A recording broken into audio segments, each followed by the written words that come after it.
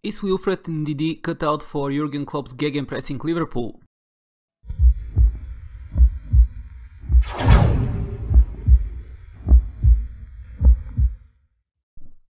Hello everyone and welcome to the What If League. In today's episode I'm going to try and experiment what would happen if Liverpool signed Wilfred Ndidi from Leicester. Wilfred Ndidi is the young 21 years old Nigerian midfielder. He's a very dynamic player that has been making a lot of positive performances this year for the Foxes, and he has caught the attention of many of the top teams, including Liverpool, where the rumor has it that Jurgen Klopp has been watching his performance and has put him in his target list for summer 2018 transfers. So at the moment I have started the game in the middle of February, and what I'm going to do, I'm going to fast forward until the end of the first season when I'm going to make the transfer. And then we're going to see in the next 3 seasons how does Ndidi fit at Anfield. And here we are, 1st of July 2018. The transfer window has been reopened, and I have transferred Wilfred Ndidi to Liverpool for £40 million. This is a sum that has been circulating in the media, and I just use it as a standard amount to pay for his services to Leicester. Now, since it's still the summer and there is not much we can do at this moment, I just want to quickly make an overview of what happened in this season in the Premier League before I fast forward 3 more years into the future. As you can see on the screen, the Premier League title went to Manchester City, who won with 90 points, 8 more than second place Manchester United, while Tottenham and Chelsea finished in 3rd and 4th respectively. Liverpool were left out of the Champions League after finishing in 5th position and only accumulating 72 points. With that, now I'm going to fast forward 3 years into the future so that we can see how Wilfred Ndidi has impacted his new team. The year is now 2021 and the date is 2nd of June, which means that the next 3 seasons have ended. We are now back in the Premier League to see what happened. First of all, we start with the first season where Manchester City claimed the title, Liverpool finished 5th. Then, year after that, Manchester City managed to defend their title, this time with 88 points, 1 more than second place Manchester United, while Liverpool finished in 4th position, just a point behind 3rd place Tottenham. In the 3rd season, then we see here Manchester City claimed a 3rd successive title, Manchester United 2nd again, this time on level with 3rd place Liverpool with 82 points each, but Manchester United have 11 goals, better goal difference. Chelsea are the 4th team and are completing the top 4. And in the final season of this video, we see that Liverpool have slipped down to 6th position, while champions are Manchester United with 89 points, which is 9 more than second place Tottenham and Manchester City, while Liverpool have 64, which is 6 less than 4th place Arsenal. Having a look at Liverpool's overview screen, we can see that Jurgen Klopp is still their manager, Jordan Henderson is the captain, while Kieran Tierney, who is a left fullback from Celtic, apparently has been purchased. He has now become their vice captain, and Naby Keita is the key player. If we look at the tactics screen, let me just expand that, we can see that also Edinson Cavani is at the team, as well as Viktor Kovalenko. Viktor Kovalenko, who has been playing for Shakhtar Donetsk, he's an attacking midfielder and has apparently been purchased, as well as Kevin Volland from Leverkusen. We are going to have a look at those transfers in a second. The goalkeeper is also a new one, Ron Robert Zieler, who has been playing for Leicester in the Premier League in the past few years. Also, we see that Victor Wanyama is in the team, Emil Forsberg is here, so we're going to analyze the transfers in more details just next to that. Starting in the first season, of course, there's nothing there since we started in February. Then in the year after that, Benoit Tremoulinas, I'm not sure who that is. He's now an assistant coach, but what was he as a player? I'm not really sure. I'm not familiar with that name. Apparently, he was brought on a free transfer. Wilfred Ndidi, which we already saw, and Naby Keita, who is an arranged transfer from before. And the only real transfer that Jurgen Klopp made that transfer window is Dries Martens from Napoli for £26.5 million.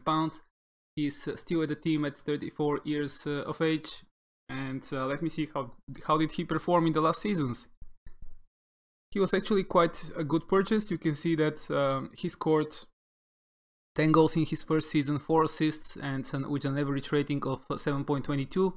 Then in his second season, 8 goals, another 2 assists, and 7.16 average rating, which is not too bad at all.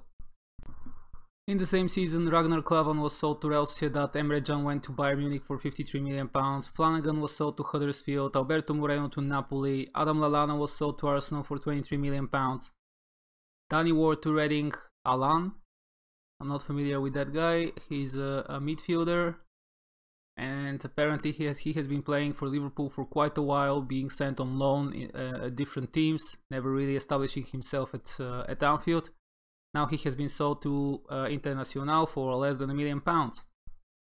In the next season, Kieran Tierney was brought from Celtic, Edinson Cavani from Paris Saint-Germain, Emil Forsberg from Red Bull Leipzig, Victor Wanyama from Tottenham, and Kevin Volland from Leverkusen, all key players in the current Liverpool squad.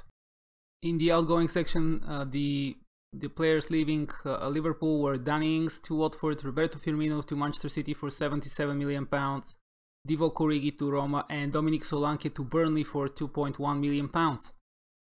And in the final season, Robert Zieler was brought from Stuttgart for £16.25 million, while Viktor Kovalenko was purchased from Shakhtar for £31 million. And this player, Tom Dele Bashiru, he is a Manchester City graduate as far as I can see. Yes, indeed. He was brought on a free transfer, and looking at his stats, I'm not really sure that he's going to make it. Sadio Mane was sold to Tottenham that same season, Harry Wilson to Newcastle, Ryan Kent to Reading, and that were all the important transfers in the final year. Now I'm going to focus my attention to the English Cup competitions and see what happened there, if Liverpool managed to have any success in those cups. First off, I'm going to start with the FA Cup, where we can see that Manchester United were totally dominant and they won this cup in 4 successive years. So in this whole experiment, this FA Cup trophy went to Old Trafford in every single season. Let's move now to the League Cup and see what happened there. Burnley won the first one, Stoke the second one, Arsenal the third one, and Manchester United the last one after defeating West Ham in the final. So Manchester United were quite successful in this last season. Switching to the European competitions, and first off is the Europa League. In the first season, Sevilla won the Europa League, which is quite natural for them, I think. In year 2017-18, they defeated Monaco in the final on penalties after ending the regular time 1-1. They also defeated Everton in the semi-final, Besiktas in the quarter-final, and Milan in the second knockout round. Then year after that, Bayern Munich were successful in the second most important European competition after beating Arsenal 2-1 in extra time in the final. They also eliminated Shakhtar Donetsk in the semi-final, Valencia in the quarters, and CSKA Moscow in the second knockout round. Liverpool were eliminated by Fiorentina in the second knockout round that season. Season 2019-20, Chelsea won the Europa League after beating Roma 2-1 in the final in extra time. Chelsea qualified for that game after eliminating Monaco in the semi-final, Valencia in the quarters, and PSV Eindhoven in the second knockout round. And in the last season, the trophy went to Lyon, who managed to eliminate Arsenal in the final that was played at the Allianz Arena. Lyon also beat Dynamo Kiev on their way to the final, Tottenham, and CSKA Moscow. Moving one level up to the Champions League, the first trophy here was won by Manchester City after they beat Barcelona in the final. So this is their very first Champions League trophy. They managed to eliminate the Catalonians 1-0. They also beat Bayern Munich in the semi-finals, Shakhtar Donetsk in the quarterfinals, and Red Bull Leipzig in the first knockout round, while Liverpool managed to eliminate Atletico Madrid in the first knockout round, but were beaten by Bayern Munich in the quarters. Year after that, Manchester City won the All-Manchester final after they beat Manchester United 2-1 in that game. So this is 2 in a row for them. They also eliminated Atletico Madrid, Juventus, and Napoli on their way to this trophy. Year 2019-2020, Real Madrid won the Champions League on penalties against Paris Saint-Germain. They also beat Inter Milan, Juventus, and Napoli, while Liverpool eliminated Lyon in the first knockout round, only to be beaten by Inter in the quarterfinals. In the final season, Manchester United claimed the Champions League after beating Bayern Munich 2-0 in the final.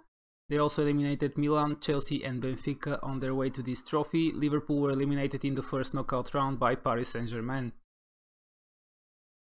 Finally, I want to see the Ballon d'Or awards, and we can see here in 2018, Lionel Messi claimed the award with Neymar in second place and Antoine Griezmann in third place. Year after that, again, Lionel Messi was the winner, Cristiano Ronaldo in second place, Griezmann in third. And year 2020, Neymar won the award with Messi and Ronaldo second and third respectively.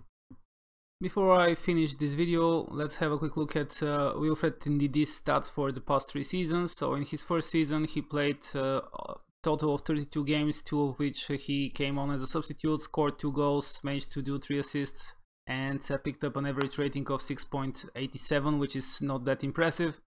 Then in the next season he played only 14 games, another 2 goals with an average rating of 6.84, and in the final season 17 games with 3 assists and 6.87. So in overall, I would say that Ndidi did not really impress at Anfield, and his career cannot be qualified as a big success for the Reds.